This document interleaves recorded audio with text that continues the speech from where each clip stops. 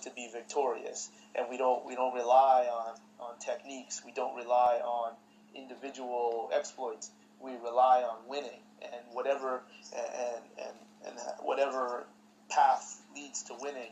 No one really cares if the goal is to win.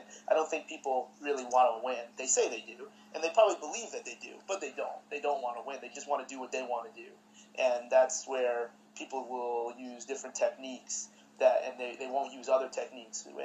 And you can like to the alien that comes down from Mars and he just watches. He's like, why would you not do it that way? He doesn't have a horse in the race. He's just unbiasedly evaluating two different models. Right. And maybe some of the stuff that I might talk about is just categorical. Like, there's no reason for you not to do what I'm saying, but because you have an emotional connection to some trash, you prefer to do it your way.